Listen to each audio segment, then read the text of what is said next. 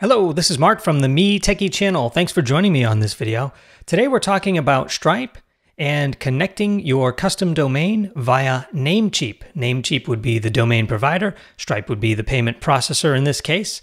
When Stripe sends emails out, sometimes it's nice not to have just stripe.com as the sender. It would be nice to see your own domain so that when customers receive emails from Stripe, it looks like it's coming from your domain. It's more branded, it's more professional, it's more recognizable. So the idea is you want to validate that domain in Stripe against, in this case, Namecheap, being the provider. Now, if you are using Stripe with, let's say, GoDaddy or some other real popular providers, you don't need this video. There's written instructions directly provided by Stripe for you. They walk you step by step through written instructions. But for those that are using Namecheap specifically, we're going to do that today here because there are no written instructions for Namecheap that I could find. And if you are a domain expert, you don't need instructions. You're already accustomed to how domains work and so forth. But if you're not, if you're just know enough to be dangerous in this situation, then this video is for you, I think. All right, so let's take a look. First, I'm going to log into Stripe. From your dashboard, you want to locate Settings here at the bottom left. Click on Settings, and you want to locate to where it says Email. And that's going to be located here under Business Settings called Emails. Now you'll see here at the bottom of this list, it says email domain, and you already see that I have mykeystomusic.com, which is my branded domain, and you also see that it says sending, so that anytime Stripe sends an email to a customer, it's coming from MyKeysToMusic, which is a branded and friendlier way of doing it. And you can see here that it is in fact verified. Well, I host this particular domain name on Namecheap, so I'm going to show you how to set that up right now. So let's pretend that you're doing your own. Let me just do the Metechie one. So I'll click Add Domain, and I'll put in metechie.com and make sure that's spelled correctly, obviously. Click Add Domain. And then it will provide various things for you to enter and review. So it says Add a Domain, and then it says Loading DNS Records. This shouldn't take too long. It's taking a while to generate DNS records. Please come back later. Oh boy. So we've got some issues here. Let me take a look and try that again. Click Verify Domain. There we go. All right, now it says here, add these DNS records to your domain provider to verify that you own it, essentially, and then wait up to 72 hours for that to be approved. So you're presented with 8 different settings that you need to put into Namecheap. All right, starting with a text type setting, and then the rest of these are CNAME, CNAME, CNAME, CNAME, and this bottom one is CNAME still, but this is the bounce.metechie.com. So let me show you a few of these in Namecheap, and it'll make it super simple if you have the same exact scenario on your end. So now I'm going to log into Namecheap here. This is my dashboard, and you can see I have my original domain, MyKeysToMusic, and now we'll try to get metechie.com validated and verified. So I'll click Manage. All right. Then from here, you want to click Advanced DNS.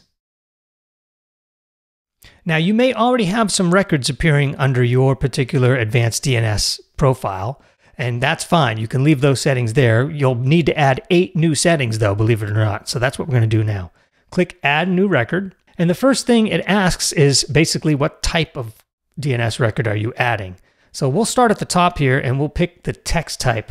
So here it is, TXT record. So far, so good. This is pretty easy. Here's where it gets a little tricky, especially if you've never done this before. It's asking for host. Well, I don't see anything called host here. So that could lead you down the wrong rabbit hole. And actually, it's showing you that the host is metechie.com, the actual domain itself.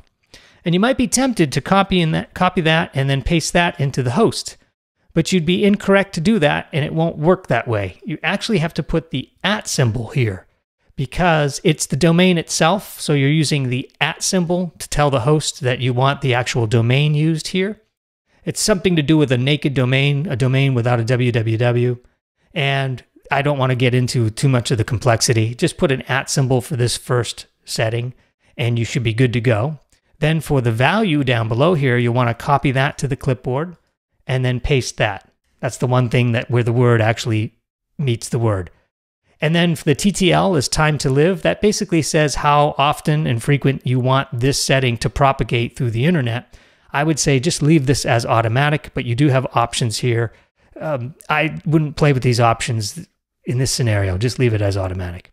Now, once you're satisfied with that and you've pasted that correctly, you can use this Save Changes option here, and that will save the listing just like that. Now we've just done our first one. Let's do a couple of these others, and then we'll do the one at the bottom. That's the only other tricky one. So I'll click Add New Record. In this case, we have to pick the CNAME type. So CNAME record is right here, no problem. The host, in this case, is going to be the name. And here's yet another curveball.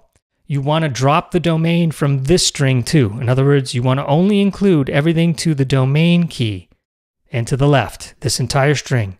In fact, if you've copied this and pasted it here, Namecheap is going to complain that that's exceeding, potentially complain that it's exceeding 60 characters, because that's the limit here in the host name. So bottom line, just grab everything to the left of the domain key so it looks just like that. The target, in this case, is the actual string, so you can use the copy clipboard button here and paste that here like that. Then I can click Save Changes there.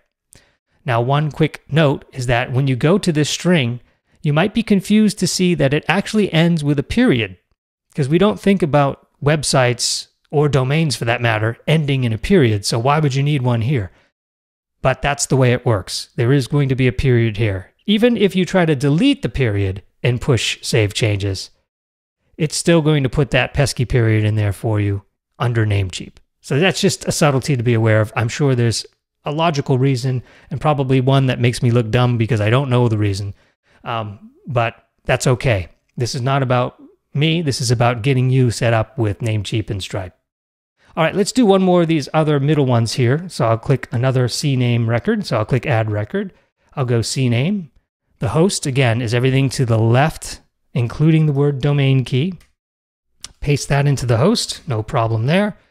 And then we'll grab the actual value here. Copy that with the clipboard tool. That's fine.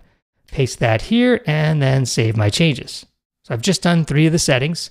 The rest of these all work the same way until you get to the bottom when you get to this bounce option.